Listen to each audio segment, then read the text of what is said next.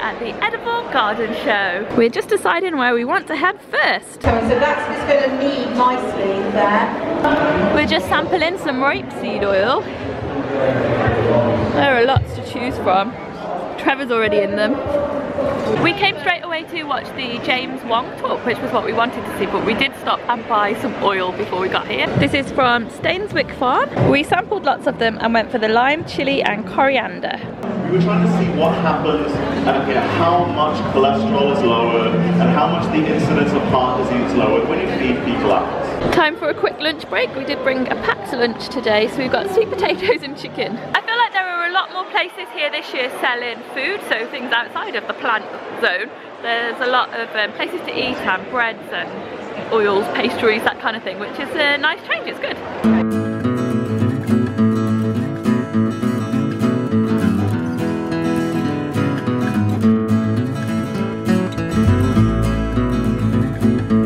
We've moved into the second hall now and there's lots of sleeping pigs. Things are looking a bit more lively over here.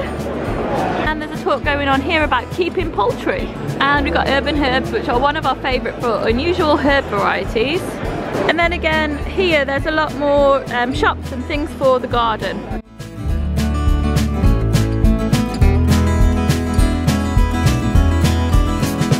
I think we're heading into the zone now where there are more plants to get, which is quite interesting because that's what we would like to pick up today. We still haven't got asparagus, and I'm also keen on sweet potatoes, but I know they're not such a common thing to grow in the UK, but we'll see what we can find. There's lots of people still getting their seeds. This looks like what we're looking for.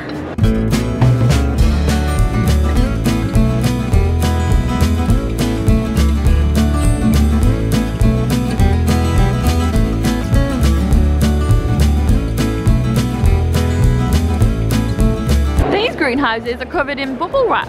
I wonder if that's something that I could do instead of getting the polycarbonate. So we've made it to the potting shed now, and I think this is where we're going to find some of the other YouTubers. So the Here We Grow UK guys are behind me, and I'm coming up to the Hort Channel stand. So what's going on over here? The Hort Channel guys are really popular, but I did get a selfie which I'll pop in for you. And we're going to catch another talk now before we head home, I think, because I'm really inspired to get into the garden and it's a nice day, and I might get a couple of hours in this afternoon. This is called a red currant tomato. Chili Bob's is the best name for a chili plant stall ever. Now I like boats, and I like them for one reason. One, contrary to popular belief, they're easy to clean.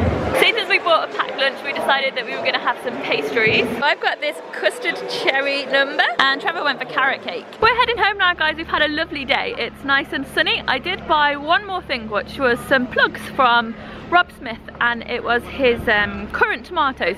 So he was talking about the currant tomatoes, and James Wong was talking about how smaller tomatoes are better because they've got more skin on them. So that was a really interesting one, so we decided to buy those as well.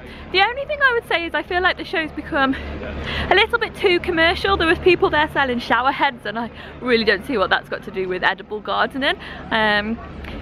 Maybe it's not too commercial just yet, but it's in danger of becoming that way, I think.